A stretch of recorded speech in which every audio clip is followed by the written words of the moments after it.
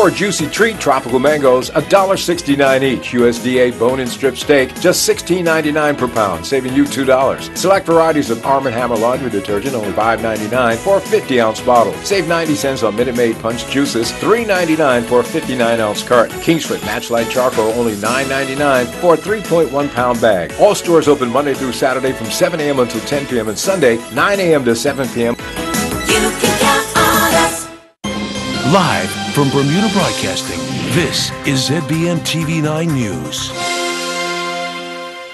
You're watching Bermuda Broadcasting News. It's Friday, the 1st of June. I'm Diane Brewer, and thank you for joining us tonight. The government today announced it has asked the governor to declare November 4th, 2019, a national holiday in honor of the contribution of the Portuguese community in Bermuda. In making this surprise announcement in the House of Assembly today, Premier David Burt praised the contribution of the Portuguese to Bermuda and noted, quote, "We all came from somewhere else and have individually and collectively committed to this series of islands called Bermuda," end quote. Mr. Burt emphasized the importance of diversity in Bermuda and recalled the first wave of Portuguese immigrants who arrived here in 1849 from Madeira. Next November 4th will mark the 170th anniversary of their arrival, and the celebrations will be held the following year. It's not clear yet if the holiday will take place every year. The news was welcomed by Andrea Manes de Souza, the Honorary Consul of Portugal. She spoke to our reporter, Tarai Trott. It's obviously an honor for us to be recognized in this manner. We do feel that we have contributed immensely to the Bermuda we all call home today, and it's for us it means so much because it's acknowledging that we are part of Bermuda. So that announcement took you by surprise. I'm guessing you had no idea he was going to announce it. They did contact me this week to let me know that they was coming, and I was asked to attend this morning, so I knew the reason why I was attending House of Assembly this morning. But it obviously was very, very exciting news for us in our community. How significant are the contributions of the Portuguese in Bermuda? Well, they arrived back in the 1840s, and they've started from, I think initially they were brought over for winery. I don't think that quite worked out, but they've been immensely contributors to farming and agriculture in Bermuda. I think over the years they've added on in the hospitality industry, the construction industry. I think if you look around, you do see our influence in our traditions and our culture and of the people.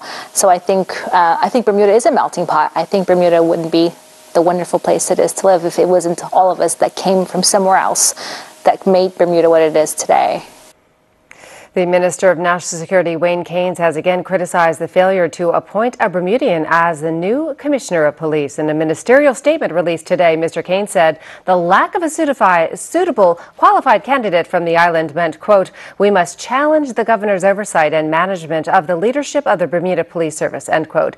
He added that his comments were not directed at the current governor, perhaps indicating that it was the system of governors appointing commissioners rather than the individuals that he was criticizing. The minister also said the appointment of a British superintendent, Stephen Corbishley, to succeed Michael De Silva showed obvious failings by the current police commissioner in terms of leadership, talent, management, and succession planning.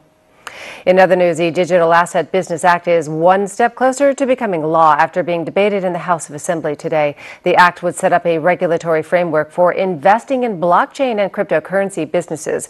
It's the second bill in a series of legislative initiatives to grow Bermuda's fintech sector. Legislation to regulate initial coin offerings was passed last month. Tony Waterman sat down with Charles Thresh, the head of advisory at KPMG Bermuda, on the sidelines of the KPMG FinTech Summit yesterday, and he told her what he sees as the main questions market participants have when it comes to fintech.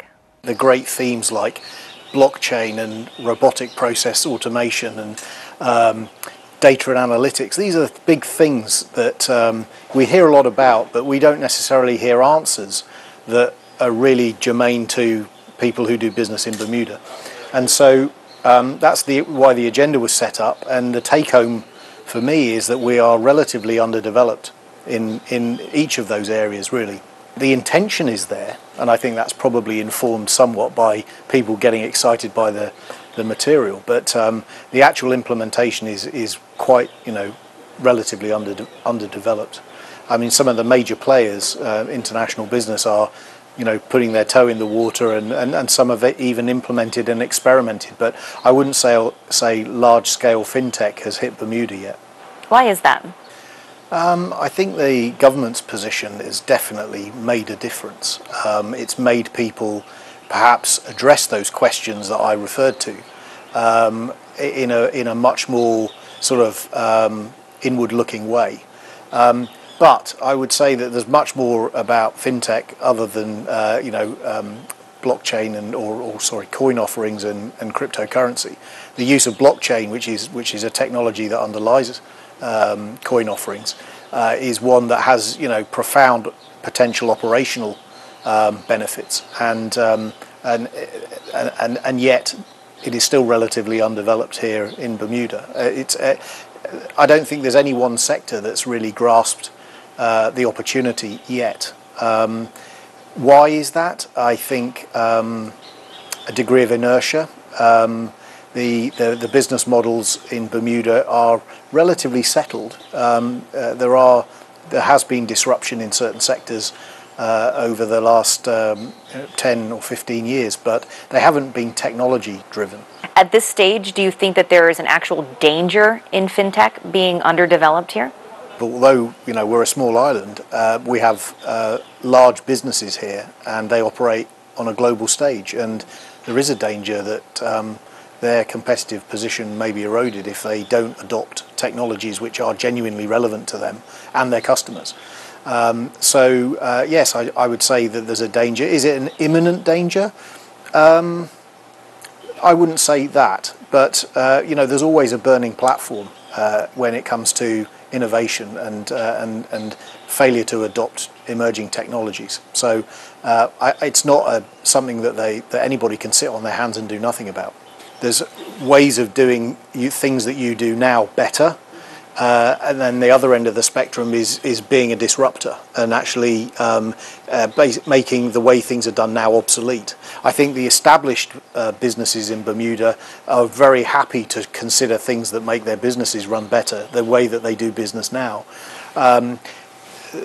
Disruption, I think you're more likely to see that through new entrants to the market. I mean, there are some innovators in the established business community, but I think of its nature, the small, nimble, new entrants to the market are the ones that are going to be the disruptors. So I think what the government are doing is trying to bring new business to the island. Of course, they don't want to prejudice existing business, but they do want to put some competitive pressure in there for the greater benefit of the economy, and I do understand that. Obviously, there needs to be balance, and we will see how that shakes out. And we'll have more for you after this short break, including all the latest weather news. Stay with us. You can count on us. Save $1.20 on Oscar Mayer turkey bacon, only $3.99 for a 12-ounce package. Red ripe strawberries, $4.99 for a 1-pound package. Save $1.01 on Breyer's ice cream, just $7.19 for a 48-ounce tub. Hot price on Kraft shredded cheese, $3.89 for an 8-ounce package. Save 66 cents on Kool-Aid drink mix, only $4.99 for a 20-ounce tub. Visit our website at www.marketplace.bm for more weekly specials. You can count on us. Blurry-eyed following your eye appointment? Had one too many? Or simply too tired to face the drive home at the end of a long night? There are lots of reasons why you couldn't and shouldn't get behind the wheel. Introducing HomeSafe from Security Associates, the island's only car and driver home delivery service. Reschedule with us and a HomeSafe driver will deliver you and your car right to your door. Whatever your reason for not driving, you can always get HomeSafe. Call 298-2626 for pricing and to find out how you can become a member, or visit homesafebermuda.com. Terms and conditions apply. Surface Terms has been serving Bermuda for over 25 years, supplying and installing tile and natural stone. We have a large in-stock selection of beautiful porcelain wood planking, including our exclusive Bermuda cedar tile. You will also find Bermuda's best in-stock selection of countertops, including natural granites, exotic quartzites, and silestone engineered quartz in all the newest colors. Our team will be happy to help you. Stop by our showroom at 17 Serpentine Road or give us a call at 295-8005. It's a center of world-class Cutting-edge science based in Bermuda. The Bermuda Institute of Ocean Sciences is an internationally recognized center for research into the oceans, and one of the keys to its success is the research vessel Atlantic Explorer. The ship goes to sea at least twice a month, playing a vital part in the Institute's work. We'll be looking at the vessel itself and its crew next week, but in the first part of a two-part special, our reporter Hal Davis met some of the bioscientists during a recent research trip. It's a routine trip to sea for the Atlantic Explorer. But that's actually one of the reasons why its work is so important. The ship and its predecessors have been sailing roughly every 2 weeks to the same patch of ocean since 1954. It's part of Hydrostation S, regular deep-sea observations in an area about 30 miles southeast of Bermuda, creating the longest continuous oceanic database in the world. This complicated device is a CTD. It's dropped into the sea and then samples can be collected at various levels, today all the way down to almost 3,500 metres. Steve Bell is one of the scientists working on the programme. We can measure, we've been doing it twice a month, so once a fortnight for the last X amount of years, and now we can see if there's any changes, long-term changes and that. So that's with oxygen, and we do your whole profile, take 24 samples from the surface down to the bottom, and for salinities, so we can get a nice profile of the ocean. Such long-term measurements enable scientists to record the rate of natural and human-caused change to oceans, including impacts on salinity, marine life and oxygen content. The data gathered has shown that since 1954, the ocean has been heating at a rate of nearly 1 degree every 50 years. It also shows that the ocean's surface is becoming saltier and carbon dioxide levels are rising, resulting in ocean acidification. And it's CO2 levels, in an era when climate change is a global concern, that are the chief interest to some. The main thing actually about this program is that we are trying to understand how the CO2 from the atmosphere is interacting with the ocean. So basically how the CO2 can be transferred from the atmosphere to the surface of the ocean and then to the deep of the ocean. Other programs are carried out too from the ship. The Bermuda Atlantic Time Series study has been running since 1988. It provides data on seawater chemistry, biology and physics. Such long-running experiments mean the Atlantic Explorer has to be based in Bermuda. But the island's location as a volcanic plug out in the Atlantic is also significant. One of the reasons why the Atlantic Explorer is based in Bermuda is location. Just a few hours sailing from the island, the water is 3,500 metres deep. That's ideal for the experiment scientists want to carry out. This is one of the shorter trips the Atlantic Explorer makes, just 1 day at sea. Though even today, another instrument is launched to carry on checking on the health of the sea before we leave for shore again.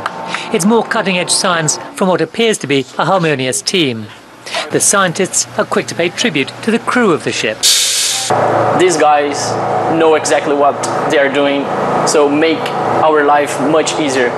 So I think it's one of the most important things about this boat, about this science, is team working. It's like, it's impossible to do anything without these guys together, and it's amazing how much you can learn with, you know, with the pilots, with the crew members, even with us, with the science crew. So it's, I think for me, it's the most important thing is the team working. Yeah. And next week, we'll be returning to the Atlantic Explorer to see how the ship and the men and one woman who crew her cope with working and living at sea. Howell Davis, Bermuda Broadcasting News. Weather now, and what can we expect this weekend? Let's find out from AccuWeather headquarters. AccuWeather is presented by BF&M Insurance Group.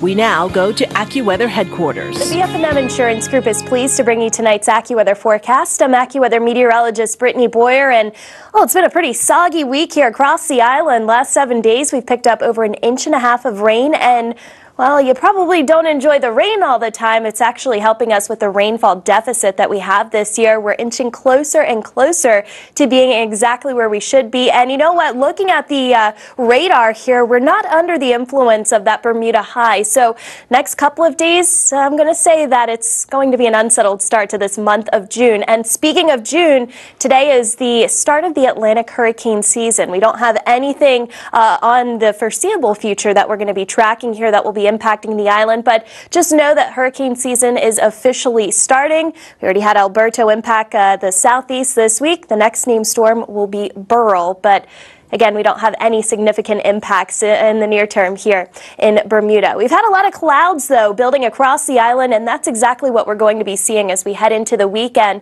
and also into early next week, which is why I'm calling this an unsettled start to the month of June. But hey, last month, temperatures were actually warmer than normal for the month, so we'll have to see what we can do with this new month right on our doorsteps. Temperatures right now in the mid to upper 70s across the island. Humidity, it's up there, 75 to 80%.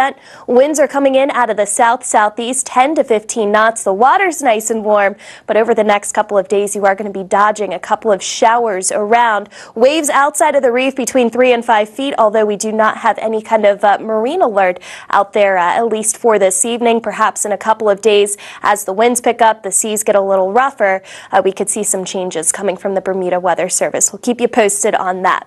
All right, for tonight, if you have any Friday night plans, it will be a mild night, 75 degrees, partly cloudy, but there will be a couple of showers as we head throughout the rest of this evening. As I mentioned, there's no marine alert, so your upcoming tides coming in. High tide coming in tonight at 11:26, low tide tomorrow right at 6 a.m. on Saturday. Now for your Saturday, temperatures are going to be in the low 80s. It will be a little bit breezy, perhaps a couple of sprinkles, but we're not expecting any significant precipitation. Meantime, out toward the East Coast, there will be showers and storms with some locally heavy rain, especially into the southeast. New York City, 81 degrees, mid-70s in Boston for tomorrow. Our current conditions right now, again, we're not tracking anything tropical to speak. Things are pretty good in Jamaica, 88 degrees, 84 degrees in Barbados. Your extended forecast here as we head into the end of the weekend. Sunday, bit more cloud coverage, 81 degrees. So you can see temperatures are in check, but we'll still have some unsettled weather early in the week. There could be a cold front that could bring some showers and possibly even some thunderstorms. AccuWeather was presented by BF&M Insurance Group.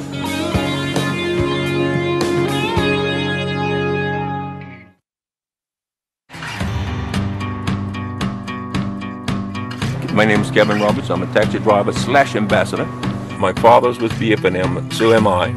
Half of my family always been seemed to be with Bermuda Fire Marine. I tried a different provider at one time, but I wasn't too happy with the competition. Because then it took too long to settle claims. They questioned every claim, and I never really had that problem with BF&M. I'm quite happy with it.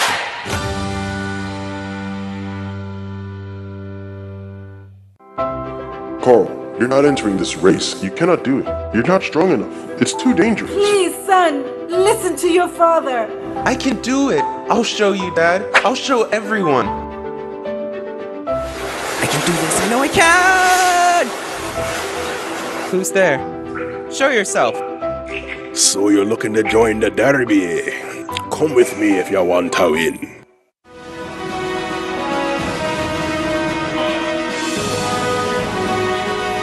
You'll be faster.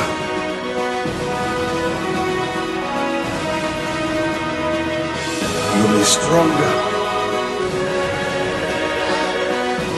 You'll be better than the rest of them. You'll be a winner. Can you feel it? The ducks are coming back.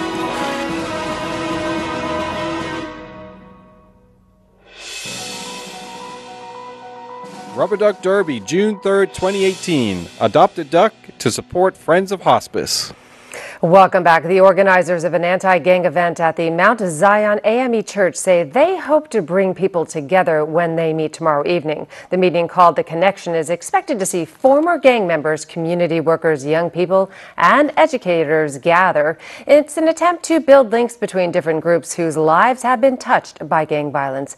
Desmond Crockwell, one of the organizers, has appealed for people to come along and help build a safety net for young people. We're looking to have relationship building. That's the objective of the event. That's why it's named The Connection, because we want people to come there and really build a relationship with those that are there, like-minded people. We are expecting and we have invited, and we have people that are professionals who work with at-risk young people and people in the streets, and people that are in jail and whatnot. And we also have those that have been on the street, those that have lived their life, so we can have that connection going on. And we want people that are concerned, neighbors, parents, teachers, those that are affiliated with young people in any way, sports presidents, principals of schools, those type of people, charitable workers and organizations. We want those to come out also to connect and really be with like-minded people. And just a reminder, that meeting will take place tomorrow evening from 6 p.m. onwards at the Mount Zion AME Church. In other news, East St. Joseph's University rugby team in Philadelphia have continued to pay tribute to their teammate Mark Dombrowski, who died during a visit to Bermuda in March. The athlete was here with the St. Joseph's Hawks to compete in a rugby tournament, but he suffered a fatal fall after he became separated from his teammates during their last night on the island. The team and the fans have been wearing shirts bearing Mr. Dombrowski's name and number ahead of competing in the Penn Mutual Collegiate Rugby Championship this weekend. The MVP award for the championship has also been renamed in his honor. His coach's words at a funeral mass in April have been shared ahead of the championship. 3 simple principles for the team and for life. Be humble, be respectful, and be excellent. You're excellent, the best you can be. So much of which is reflected in the way Mark approached practice, his teammates, the opposition, the game, and life itself. Still to come, we'll have all the latest sports. That's just in a few minutes. Price Rate is your one-stop shop with something for everyone. Household goods for kitchen, bedroom, and bathroom. Aisles of bulk groceries at value prices. A complete selection of fresh meat and produce, and an extensive range of frozen items to cover every meal. Wines from around the world, and beer and liquor at discount prices. Visit Price Right at our 2 locations in Pembroke and Warren. There's always something new and always something for everyone. If you would have came to me a year ago and told me that you could reverse my diabetes, I'd have been skeptical. I have come off my medication. I'm fine. My eyesight is gradually coming back. And if you can control this disease, you can reduce the likelihood of having blindness. You can reduce the likelihood of amputation. You can reduce the likelihood of having dialysis. Would this mean it's a perfect cure-all for everybody? No. This is one piece of a larger puzzle. Physicians, they do care about you, but I think this one went the extra mile. I'm here to tell you that it works. Call Dr. James. Ask him for help. Don't be afraid. As Bermudians, we got too much pride, and we're killing ourselves with food. Just come if you have diabetes and you'd like to take control of it. This just might be the program for you. Sports now, and a Bermudian track star has received All-American status. Earl Basin has that story and much more in tonight's Sports Report. Tiara DeRosa, a sophomore at Shaw University, has been selected as a second-team NCAA All-Star track and field athlete for the outdoor season. DeRosa was the lone second-team All-American recipient from Shaw University after finishing 11th in the discus with a top throw of 45.43 meters. The Bermuda Football Association have announced the Under-17 Women's World Cup team that will face off against USA next week Wednesday in Florida and then face Costa Rica on Friday. There's been one change to the team that started the tournament in Nicaragua before hostile environments ended the tournament there. The player coming into the squad is Chechile Doling. The Bermuda Football Coaches Association will kick off their Intro to Coaching course this evening with President Richard Todd explaining what the participants will go through. So the Intro to Coaching course is a new initiative. It is geared towards those individuals who have no prior coaching education training. So that could be existing coaches who have been coaching without coaching education, parents, PE teachers, anybody who's interested to begin moving down the pathway and moving forward and gain a little bit more insight into the mythology of coaching. Bermuda Football Association Technical Development Director Maurice Lowe is looking for all the National Academy coaches to achieve the highest level of coaching available. That's on our mandate now, or coming into effect just with coach licensing. So come September 2018, all National Academy coaches will be licensed at the UEFA B license. So we have quite a number of our academy staff that are on the current B license course that's coming up in June and September and October. Vandals have struck yet again at the Bernard Park on the netball court, leaving the president of the Bermuda Netball Association, Kamel Evans, extremely frustrated. It's really discouraging for us as the #1 sport in Bermuda for females.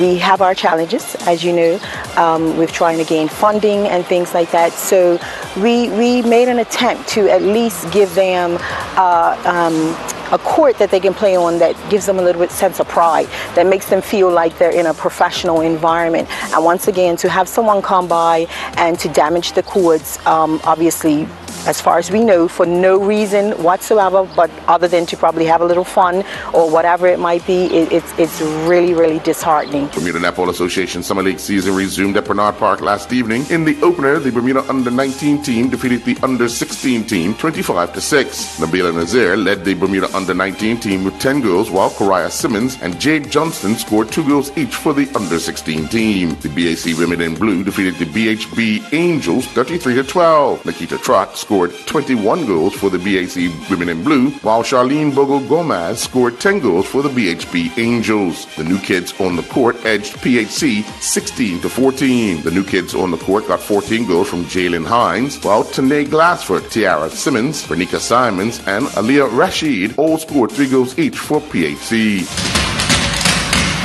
Bermuda Commonwealth Youth Games and Carifta Swimming Championship multiple medalist Madeline Moore and former Bermuda Carifta Swimming Championships multiple medalist Emma Harvey competed in the Plymouth Leander National Swimming Qualifiers. Harvey finished second, competing in the women's 16 and over 50-meter butterfly final. Harvey touched the water in a time of 28:32. This was after recording the third fastest time in the preliminaries of 28:40. During the women's 16 and over 100-meter freestyle preliminaries, Harvey finished 12th, clocking a time of 59:99, with Moore finishing 1 spot back in a time of 1:01:17. Harvey finished just off the podium during the women's 16 and over 100-meter butterfly final when she clocked the 4th fastest time of 1:04:24. During the preliminaries, Harvey would finish 3rd, clocking 1:05:32. In the women's 16 and over 50-meter backstroke final, Harvey finished 8th, touching the water in a time of 39:94. During the preliminaries, Harvey was 4th, clocking 31:02, while Moore finished 12th, clocking 31:60. As we previously reported, Moore won the women's 16 and over 50-meter freestyle final with a time of 26:20. She clocked the fastest preliminary time of 28:58, with Harvey finishing 14th in a time of 28:22.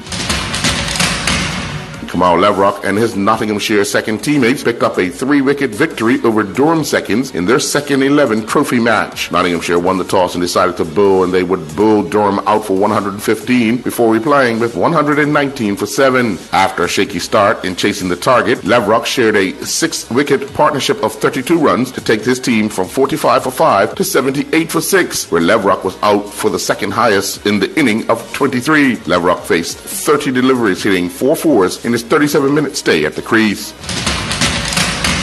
The Wednesday night sailing first series has ended after 6 races, with Air Force winning the series with 9 net points. Crossfire was second with 11.5 points, and Mayhem finished third with 16 points. Honey Badger was fourth with 22 points, and Back in Black rounded out the top 5 finishers with 26.5 points. I'm Earl Baisden with Bermuda Broadcasting Sports. Thanks, Earl. Art now and 14 people have checked into the Hamilton Princess for an extended stay. Actually, they're never leaving.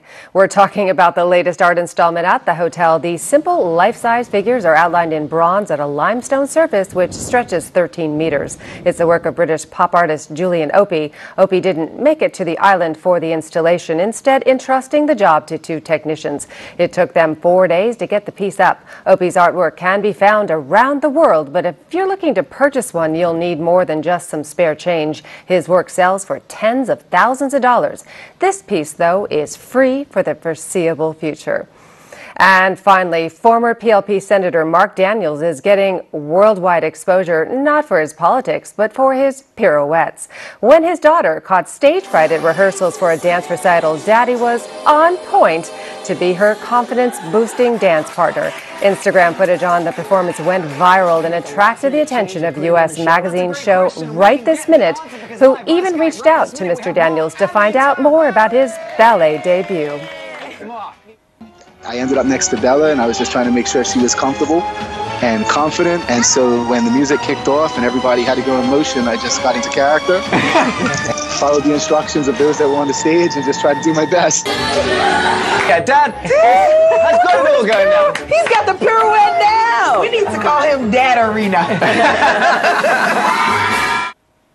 It's absolutely adorable. That's it for tonight. I'm Diane Brewer. Hope to see you again next week. Have a great weekend.